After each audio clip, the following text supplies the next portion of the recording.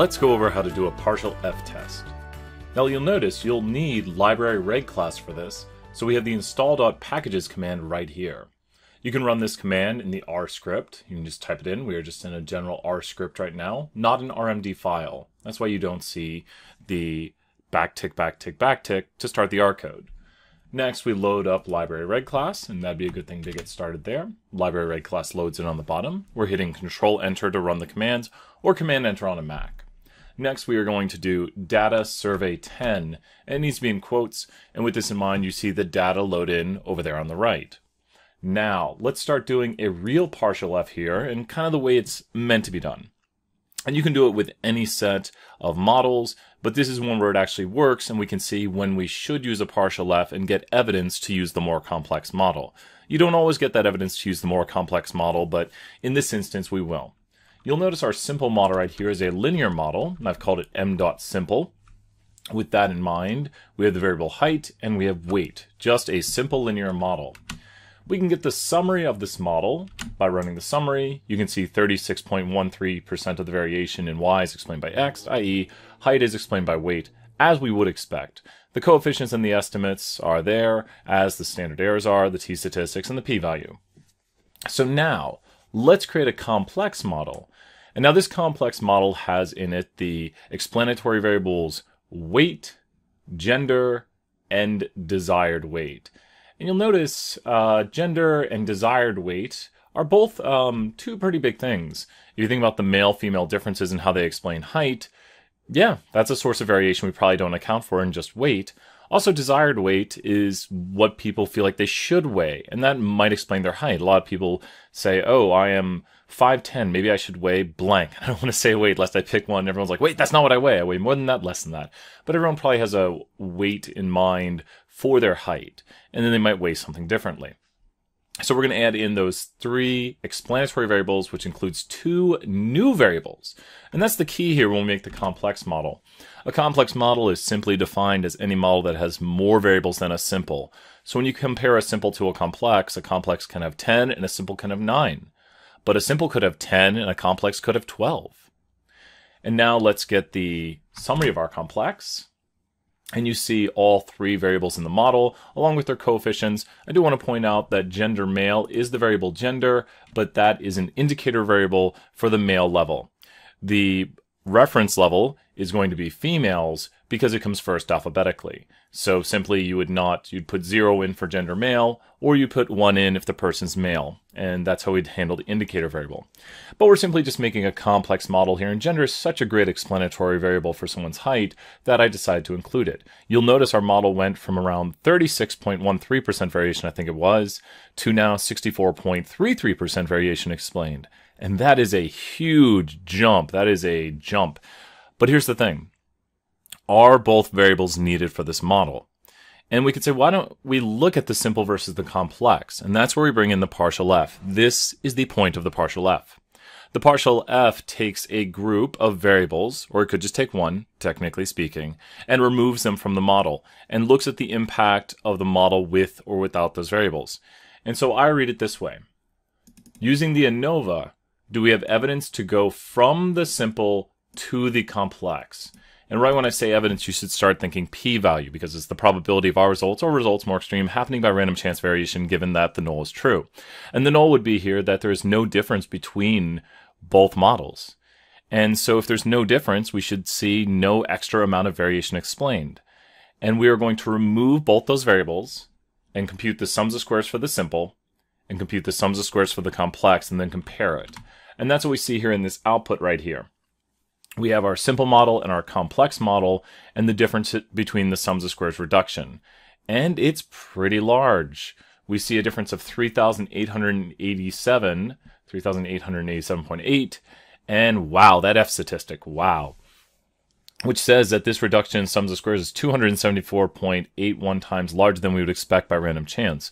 Once again, the F statistic is basically the observed over the expected, which tells us imagine someone said, I'll give you $4, and then they give you over 1,000. You'd be like, whoa, I did not expect that at all. It's not by random chance, which relates to the p-value. This adheres once again to the idea that the larger the f is, the smaller the p. Large f's are unlikely by random chance because once again, we're observing so much larger than we would expect. It's an observed over expected. This reduction in sums of squares is so large that we would not expect it by random chance. And then that makes sense with our world, because we would believe, just logically, that gender and desired weight are significant variables to predict someone's height. And this does not mean we always have to go with what we believe, but sometimes it's good when reality is confirmed. And so we should stay with the complex. And give the very simple version right here. When your partial F test comes back with a low p-value, you will go with the complex model. That is evidence to go with the complex, that the reduction is statistically significant, unlikely by random chance, and we should go with the complex model. So I would say that this complex model is statistically significantly better than the simple model. And the big reason we use the partial F is because we can remove multiple things from a model at once. You'll notice I removed 2. The complex model had 3 variables and the simple had 1. If you just wanted to take out one variable from your model, you could do that by looking at the summary command, and you could remove just one variable.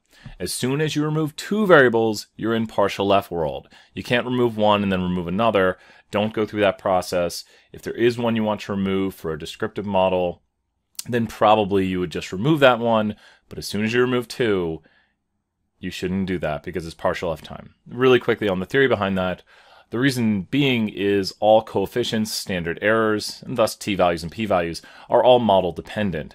By removing a variable, you change how the other variables explain the variation in y and their coefficients, their estimates, and all that good stuff, and you don't know. How do you know that there wasn't some multicollinearity between your variables? And once again, to review, you can remove one variable from your model, but as soon as you want to remove more than one, you're in partial F world. If you do hear random noises outside, this is during a UT game, and as you know, those always create a bunch of noise. So here we go, let's go on to just another example right here.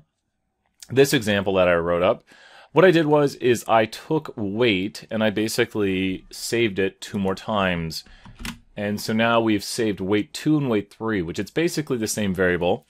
And to make it actually make the models, I'm changing the values in weight 2 of the first one and weight 3. And just so you can see what's going on right here, you can barely see the edge of this on your screen, but you'll notice this person right here has been changed. We can even change them a little bit more, and you'll see there, we don't want to change that.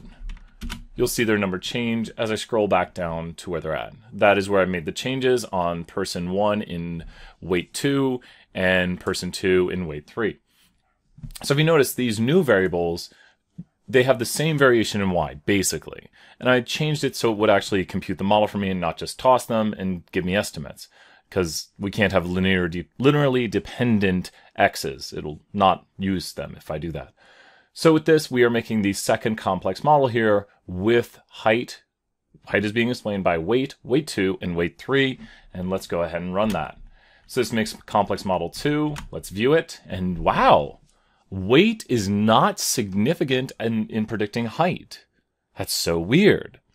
And so you would say just drop all 3 of them, right? No. And this is where partial F comes into play. What we actually have here is an instance of very high multicollinearity. And the high multicollinearity is increasing the uncertainty. And you should know by now that means the standard errors. That's variance inflation, increase of standard errors.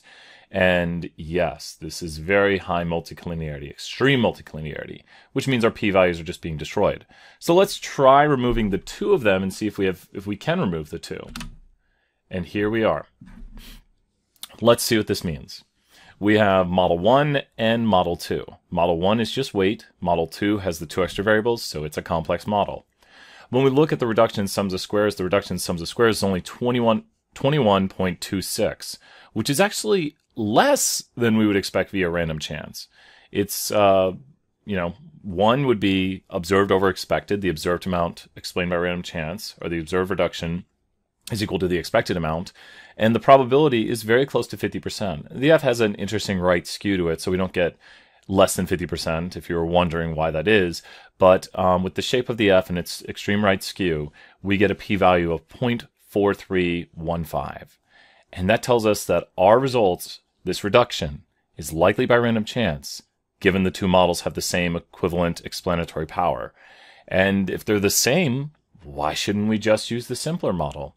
And also, if you'll notice, my multiple r squared is right here, and it's 36.28, where my previous one I think was 36.18. Let's go view that again real briefly. And to keep in mind, my adjusted is 36. And yes, my adjusted actually beats out my previous model, the multiple. So even going by terms of look at your adjusted r squared, which is adjusted for how many variables are in the model, the adjusted got damaged a lot by the extra variables. And so I should go with the simple. To reiterate, just to show this example down here again, and that needs to be changed. Just to show this final example, or this second to last example, when we look at this model right here, the going to from the simple to the complex is not warranted here because this reduction is likely by random chance, and thus we should stay with the simple model. So now let's run the last one right here. If you notice, this one is where our x's are just random and they don't even explain why. So let's run this. This creates some random x's. This is just the random uniform, and you can see them down here, just random uniform numbers. Now there is a chance that I could get something here. I could get a low p-value 5% of the time, and of course I'm making 2 p-values, so that's even a little more probable. But let's create our model here being explained by weight and 2 random variables. Let's look. Yes, I got high p-values. You can get low p-values by random chance, but the odds were in my favor. You can run the binomial on it if you want. And so with this in mind right here, both of these are pretty bad, but we don't know. Maybe it's like the previous example, and that's the key. Remember in the previous example, just to scroll up through some output right here, in the previous example, all my p-values were bad. So I can't just drop them all at once. I need to run a partial f here. And it could be that the randomness explains the randomness. Like it could be that they're overlapping, that they have high multicollinearity and thus high VIS, and standard errors are inflated, and thus p-values are being inflated also. Lots going on here that could be going on. Simple way to deal with this, run a partial f. So let's take our simple model here and our complex. And look at this, almost identical p-value from last time. We get a very similar F statistic, a very similar sums of squares reduction, and yeah, it looks like everything we are observing here is by random chance, and we should stay with the simple model. I want to reiterate once again, if you've been watching this video, good job. I hope these examples helped out with what the partial F does and why we use it. The way in which we figure out what variables to drop is via the summary command. Or you could do it via intuition, but once again, if you're looking to drop a set of variables from your model, you need to use the partial F test to figure out exactly which variables can and cannot be dropped in a group. And that does it for this video. Good luck!